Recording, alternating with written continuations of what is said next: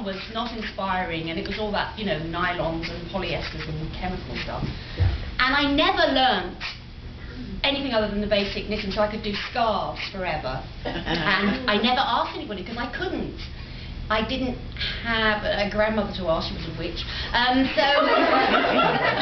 oh, no, I'm getting so American. Oh, the trauma in my family.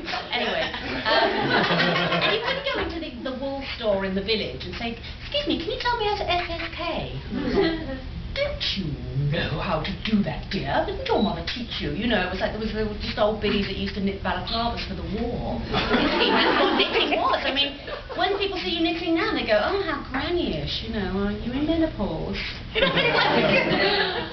But years later, I was making a movie in Baltimore, and I went for a walk in this charming little village area, and I saw this yarn store. And the window was full of all these yarns and bamboo needles, and it was just edible. It was so exciting. I thought, oh my goodness, look what yarn looks like now, you know. And there was a sign saying lessons. And I walked in, and I said, hello, I'm a 40-year-old scarf enthusiast. I've made a few big squares. I've made some Fred Flintstone type shifts in my time. And they sat me down and they taught me the basics, and suddenly I could do it. It was like, wow, you know, it was like being able to speak Italian suddenly. And I got back to Los Angeles, and I, you know, the old web search, Google, and a big picture of Mel came up. I thought, oh, she's gorgeous. She's gorgeous! I thought, I'm going to get to know this lady. I came round to your store, and I met Mel Clark, and it's been...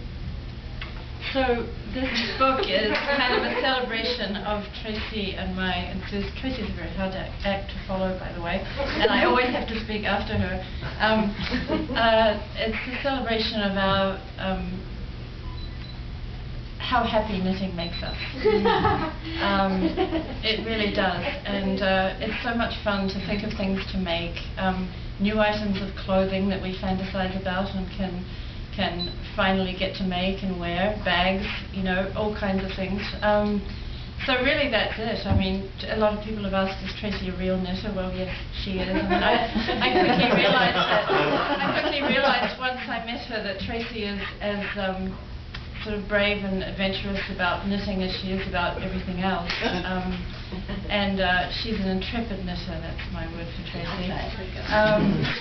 Because she's not afraid to, you know, she's really involved in the process of knitting. She likes the process and will rip things out and do them over and take risks, and so, you know, it's just been a great pleasure to collaborate on the book with Tracey, and you know, we just wanted to do a book that was fun, that was kind of had a West Coast theme, that we like to knit all year round, in fact every minute of the day, and so we wanted projects that you can knit all year round. And also, you know, my background is, I'm from New Zealand, and the land of the sheep. You probably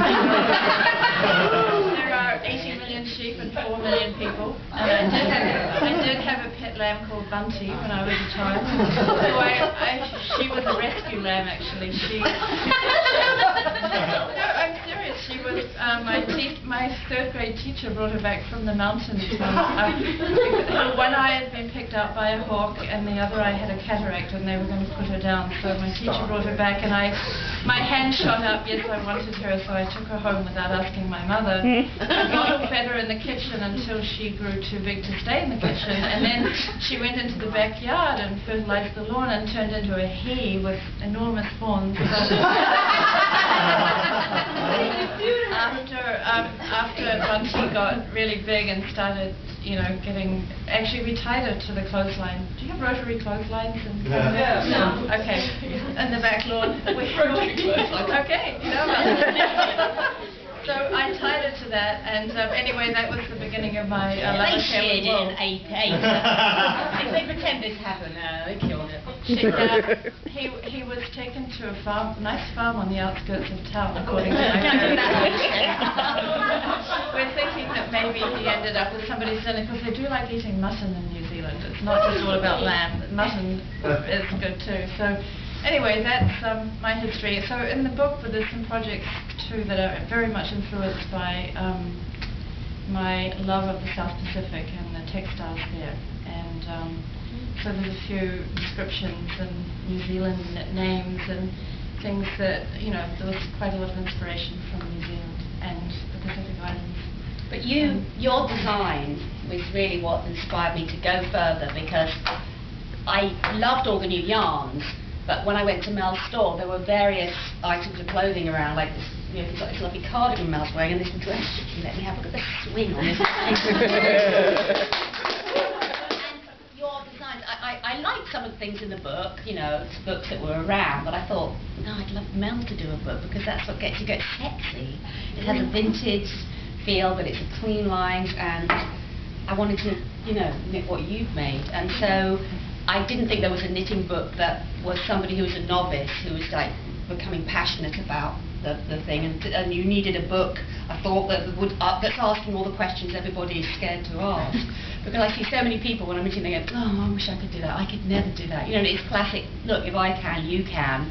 And I put lots of essays in the book about, you know, my mistakes and learning to be patient and unraveling things and shutting my knitting in the car door and someone driving off with it and dragging it behind the car and me screaming, and oh, there's such dramatic stuff in this book. Oh, you're on the edge of your seat.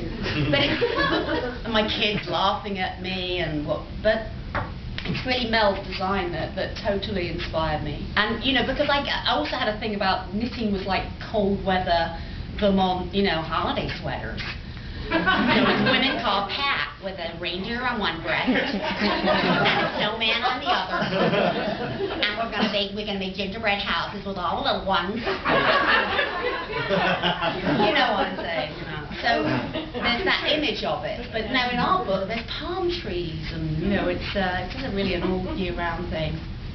And how many knitters are here? Well, there you are. We all doing here. And the feel of it, and it's a tactile thing, and it's a primal thing, and it makes me so happy to. I mean, we're here today, and we did a book signing, and the people that make the Koigu yarn are here, and that's a great Canadian yarn. You know, we're like fans.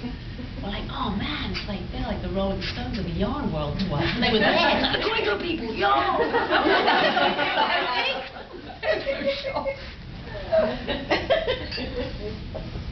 But there's always something more to knit. We have millions of ideas all the time. It's better than therapy. You get something out of it. You do. And I think that after your tour of the museum this evening, you probably found a few more things that you'd like to knit, didn't you? You know, Tracey? Yeah. Definitely.